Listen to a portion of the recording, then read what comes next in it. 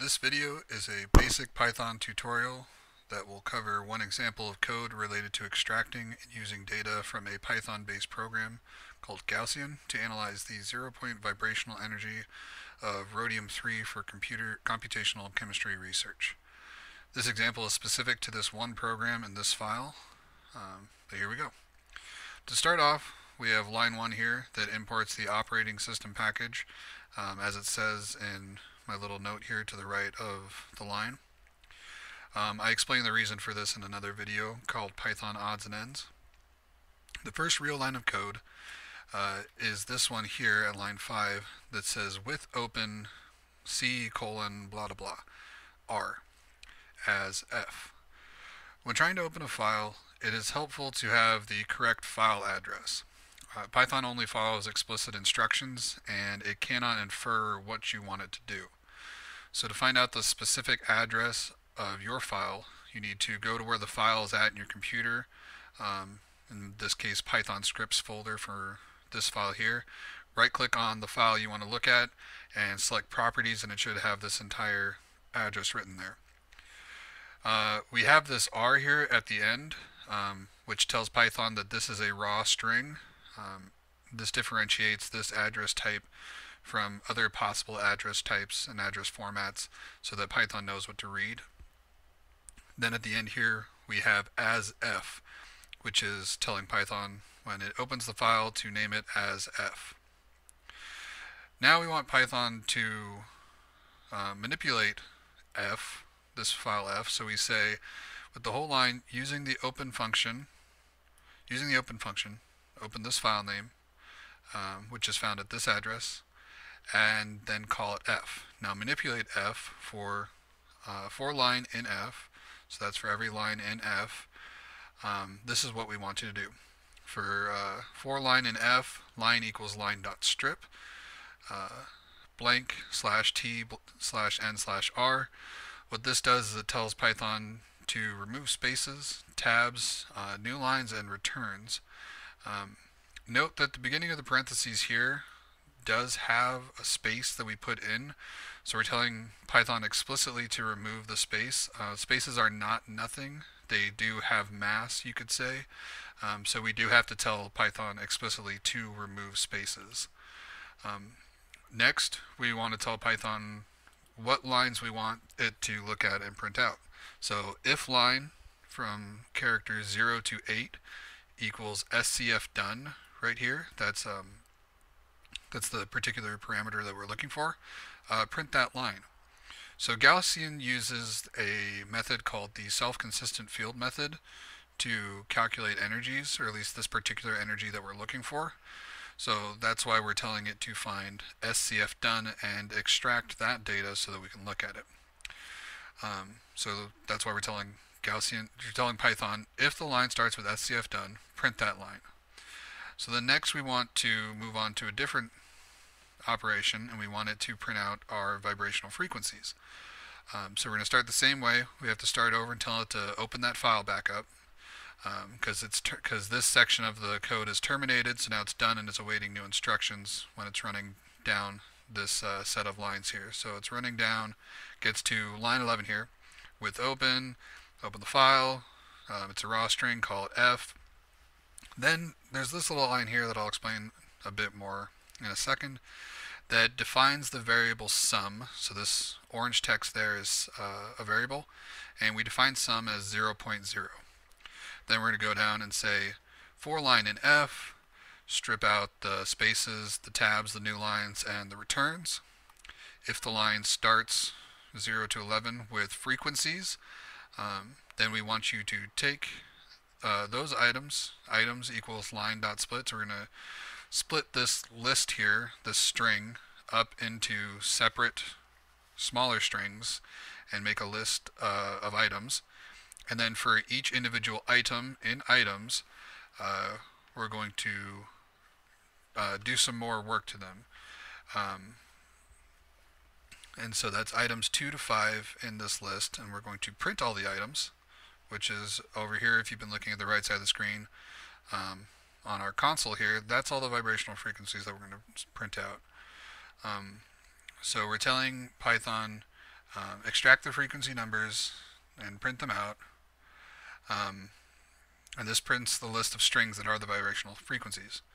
Now we want to calculate with these strings, so what we have to do is we have to tell Python to make a variable x that is the float of each string item in items by saying x equals float item. This converts strings of characters to floats, which are decimal numbers, which is necessary for Python to do any sort of math calculation. Python needs to have floats to operate with. Then we want to sum it all up and have Python keep the sum. So if x is greater than 0, because we don't want to use this negative 860 here, we will say sum by addition x, and add them all up.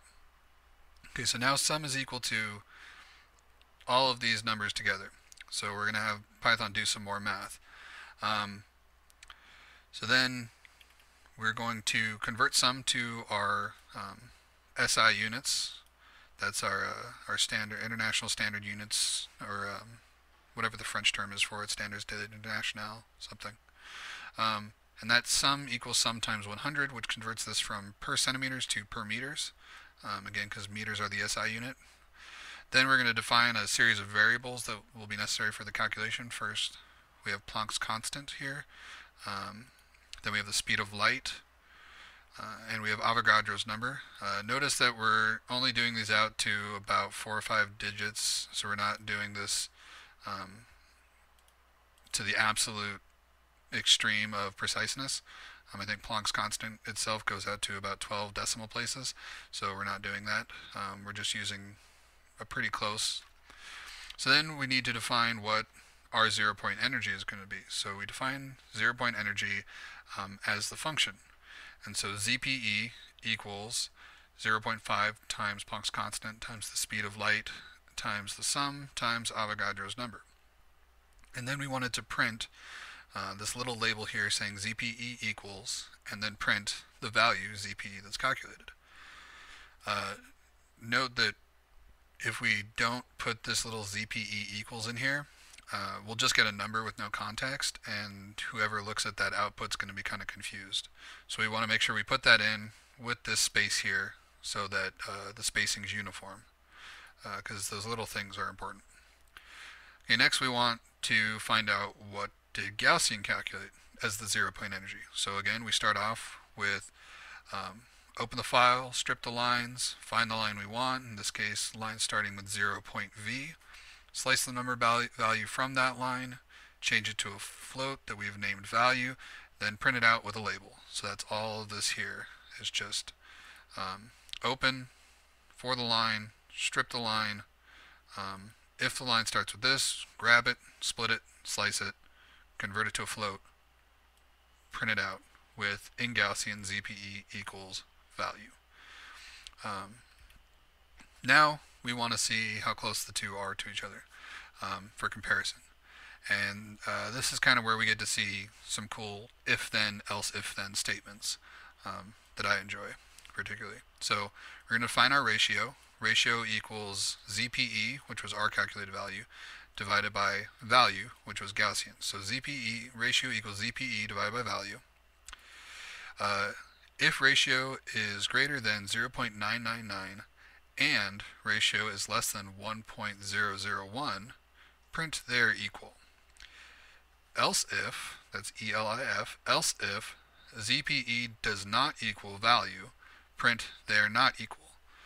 So what's this doing is we are defining a margin of error here.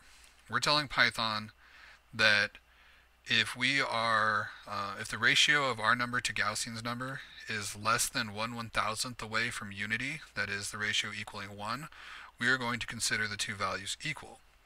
But if the ratio test fails this first parameter, we go to a second parameter, which says that if the numbers are not exactly the same in any way, tell us that they are not equal. The ordering is important on this, and I explained that more again in that odds and ends video that I mentioned earlier. And having your if-then or your if and else-if statements in the proper order is extremely important.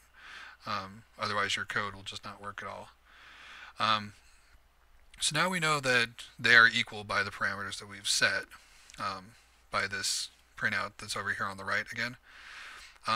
So now we want to calculate how far off were they. We consider them equal within our margin of error, but what was that margin of error? How far off were they? So we're going to define a new variable, error, ERR, as equaling this equation here, which is your standard equation for calculating percent error, where you have the literature value minus the experimental value divided by the literature value again, times 100 to get a percentage. So then print error equals, and then our error value and a percentage sign at the end. So then we end up with this here, where error is equal to 17 ten-thousandths of a percent. So pretty dang close. So now we're going to scroll down on our right side on the console to pretend that we don't have anything run yet, and we're going to run this code from start to finish. So to do that on this particular spider with Python 3.7, you just hit FN F5 for PCs, and then it'll print all this out. So again, we look, okay, looking at our thing, we run file, we open up our file, then we want to print out our SCF done. So okay, here we go. Here's our self-consistent field method energy here, our two values. Then we have our list of vibrational frequencies here. Then the sum did not print because we didn't ask it to print the sum, but we did ask it to use a calculation using that sum.